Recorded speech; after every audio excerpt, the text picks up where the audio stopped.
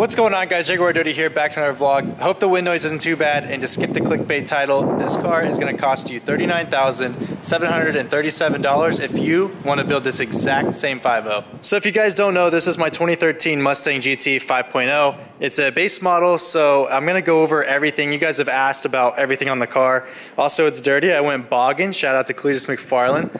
Got some good bogging marks right there. She's a four-wheel driver. So yeah, we'll go over everything, and I'll probably miss a couple things, but I made a note on my phone, added up the totals, and that's what we got. So now let's break it down and show you guys all the specifics of the car. So I have my phone out right here, and I have a note like I said. So let's start with the big stuff. The big stuff would be the car. It's a base model 2013 Mustang GT. You can find that for about $20,000 on Craigslist. Again, that's if you want a premium and different features and options like a Boss or something like that. It's all gonna change the price, but let's just say on average they're $20,000. That's the big thing, right? Obviously you have to start with the chassis. The next big thing would be the Airlift 3P kit, and that is $3,500 on CJ Pony Parts. That's the airlift and the air ride that you guys all love when it goes up and down, and I'll put a little clip right here.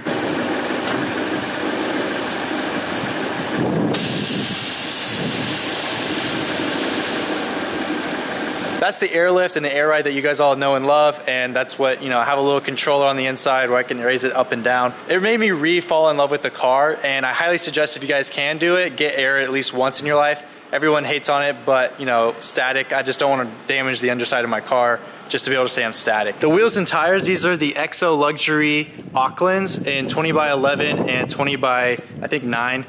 Just went more aggressive than my previous setup. And I have them wrapped in some tires, some Lexani tires, front and rear. Well, once I get my new front tires, they'll be matching. But yeah, we'll say that is $2,300. Next is a big appearance thing you guys ask a lot about is the exhaust. That is the Corsa Sport Quad Tip from Hypermotive, and I have the diffuser on it too to fit that, the GT500 diffuser. That right there, the axle back, which is literally from the axle's back, is $1,050. And the lethal off-road H-pipe, which you can't see but also adds to the noise, that is $420. And then the diffuser to actually fit this axle back, because the standard one is a dual tip, not a quad, is $300. So with all of that added up, the big stuff, just to get it basically how it looks right now, if you guys did want all the smaller details, would be $27,570. So I'll do a running total as we start adding things up in all the categories, but also I'll give you the final grand total, which you guys already know, because I just don't want to clickbait you guys. Next will be the carbon fiber, which I have the Trufiber Boss 302 carbon fiber front lip. That one on CJ Pony Parts is about $600. And right below it, I have the Fitted Racing chassis mounted splitter. That is done by my buddy John, and those go for about $300. Wrapping around, got the mud bogging. But these are carbon fiber side skirt extensions, which are covered in mud right there, which is pretty cool. Those on CJ Pony Parts are $430. Next, I have the mud flaps in carbon fiber as well. Those are $107 on CJ Pony Parts. I forgot to add these, so I have these as well. These are the rear side skirt extensions. Those I think go for like $100 as well on CJ Pony Parts, so I forgot that, so add an extra 100 on my total I told you guys. Next, I have the license plate surround, which is from, I think, Trufiber as well. That's $215 on CJ Pony Parts. Have a video on that. And then lastly, for carbon fiber stuff, I have the GT500 spoiler. This goes for $589 on CJ Pony Parts. Pretty sick. I think the GT500 spoiler is just like the best one for these cars. It's just the perfect balance of like duckbill and spoiler. I don't know.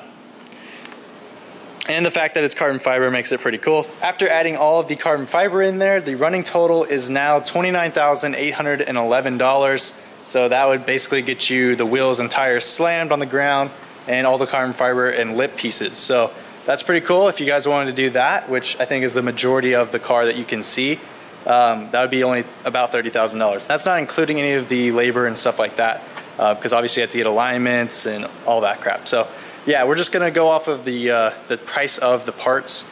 These are just retail part prices. Obviously you can find deals and work with people to make better prices, but just going off of what the internet has right away whenever you Google stuff. Next, we're coming back up front and have a slaughter of a Monarch butterfly right there and a bunch of bugs. But we have a Cervini GT500 style upper grille. Actually, I had to repaint that, but that doesn't matter. It's $220 on CJ Pony Parts. I have the matching lower grille as well. That one's $190 on CJ Pony Parts. That is disgusting looking with all the bugs. I need to wash this car. Right there we have the GTCS fog lights. I got those from a guy local, but if you want to buy them online in case you can't find them locally, they're $120 on LMR. Big statement piece of this car are the yellow calipers and the yellow hints, which is kind of the theme I went with. So these yellow calipers I think were like $75 worth of materials, and I did it myself. I have a video on that as well on the channel if you want to look that up. Just takes your own time, I'd say a full day. And I did the power stop brakes, which I didn't add in here into this list, but oh well, you're gonna need brakes at some point. So just make them power stop and you're good to go. Let's wrap back around to the rear. I'm sorry if the camera work sucks. I'm trying to beat the light. This is the Fred's Parts deck lid, the wart remover. I think this is actually discontinued now. So I think this is a kind of rare piece. So yeah, that's the Fred's Parts one. It's a little bit different than the RTR. Wraps around the edge. Had no issues with mine. Some people do. I've been loving mine. Makes a big difference on the rear end. And then I have the 15 plus GT badge. So that's the only cool part of the S550s I really like. But I think that was $250. So right now our running total with more of the exterior stuff like the wart remover and some grills, it's at $30,666. Ooh, I didn't really realize that until I said it out loud, but yep, that's the price so far. And I forgot those mud flaps, so it's actually like $766. Big thing right away, safety restore, $75 a seatbelt out of the front and the rear, so that's 4. So that is $300, pretty sweet.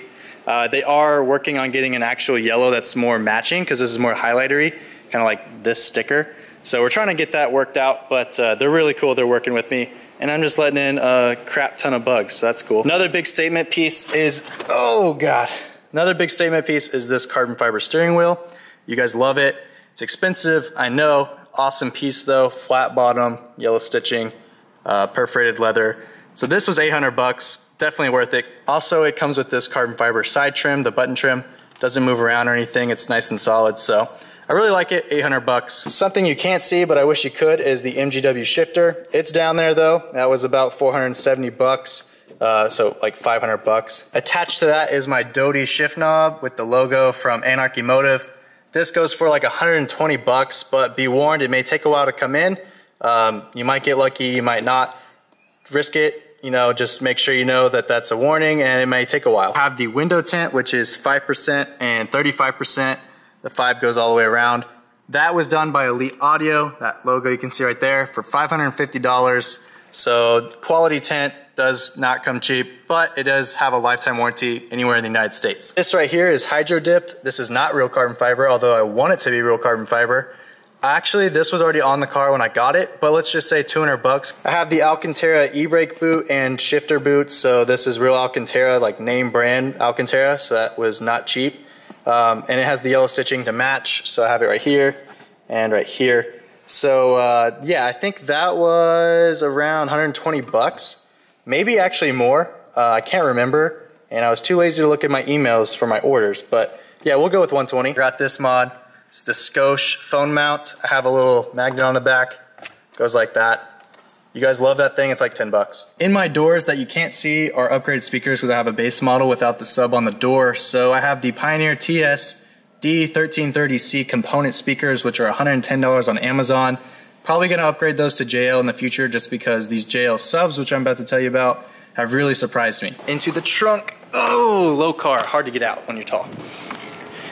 And the box is all shifted, so let's fix it. These are two W3 10-inch subs that are ported. It's a custom box that obviously still allows me to have tons of trunk space. I mean, I have golf clubs sitting right here. I barely even tap into the potential of these subwoofers because I know these things can do a lot more than what I'm doing, but I just like the OEM like plus sound. I'm not trying to like rattle my entire windows apart, so I just kept it OEM plus, just a little bit of beat, and it's super clean. Those are $230 each for the speakers, and the box was I think $100, so that's $560 for that little box setup with 2 speakers. Kind of expensive, but JL Audio, good quality, sold me on it. Phoenix Gold amp is what is running that. I never heard of those, I got it used, but I looked it up, it's about $400, which is I guess pretty good. And people seem to really like them, and it runs these no problems. There's not any cutting out or anything like that. And with the subwoofer and all the interior stuff so far, our running total is $34,281. Let's pop the hood and show you guys some performance stuff. So performance-wise, I have the Boss 302 intake manifold, and I don't have the top cover on there still because I haven't gotten around to painting it. But that goes for $530. This is the air raid cold air intake, and have the sound tube delete thing we did together. That goes for $382, I think, on American Muscle.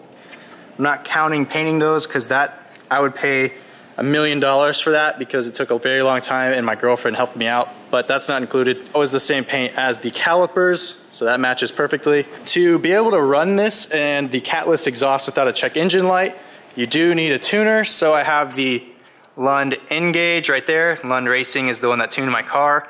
That goes for $450 just for this tuning device, which also shows a lot of gauges. And then the tuning for the aftermarket intake manifold with the cold air intake and catless exhaust, that was $350. So pretty expensive for that, but it does wake the car up big time. Right here I have a JLT oil catch can. That was only 140 bucks. Catches a lot of the blow by when you're at high RPMs or whatever. So just good to protect your engine. That was $140, like I said. So pretty cheap, good, like, I guess, security for your engine. A couple of things that you can't see, I wish you could see them because I spent a lot of money on them, is the drive shaft shop, one-piece aluminum drive shaft. That's $755. I have a Mantic 9000 Cerametallic twin disc, and I wish you could see that because that was $1,900. Big deal to have that clutch in there.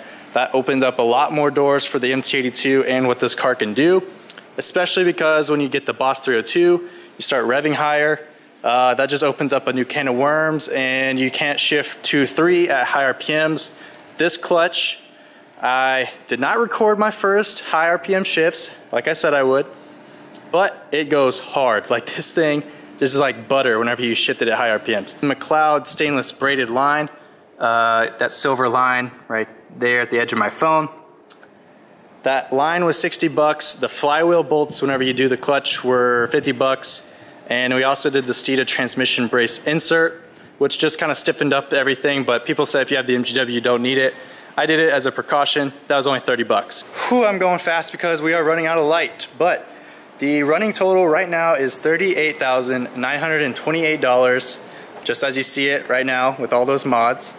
The other couple things are going to be suspension, which really just help put the power down, so let's get into those. Because I'm on bags and I have the one-piece drive shaft, there's not a universal joint in the middle, so whenever the drive shaft angle is off, it can cause a big problem. So what I did was I bought the BMR upper adjustable control arm and mount. That was $380. I have the BMR adjustable panhard bar, which is how I get some crazy fitment. So that's my fitment on this side, and that is my fitment on this side. So how did I do that? Well, you have to adjust the panhard bar, and I don't even rub in the rear on big bumps, so that's pretty cool. Here we have the BMR strut tower bar, which clears the Boss 302. I actually have the OEM Boss 302 one, however it's got some scuffs on it, and I want to get it powder coated, so I don't have it in here. But I bought this one off Craigslist for like 50 bucks, but brand new, they're $110. So I just like having it there. I don't like it being naked, especially because the factory came with it, so I want to keep it. And finally, in the rear, you can't even see it, maybe down there, that little bar right there. That is the J&M Extreme lower control arm. Those go for $180. They're basically traction bars, so that way there's no wheel hop and stuff like that. It really does help when you're putting down the power though. The total price of this car is $39,737. I hope that answers your guys' questions because you guys asked what's on the car. I'm pretty sure I missed a bunch of other things, but obviously it doesn't include any of the install prices or like the alignments or I don't know, install stuff. We're losing light and we're using this nice orange light that's gonna attract all the bugs. So this is gonna be wrapped up really quick. This is my baby. This is the car of my dreams that I really like. I had this vision for. Oh, it's all coming to life. Like I wanted a bagged 5.0.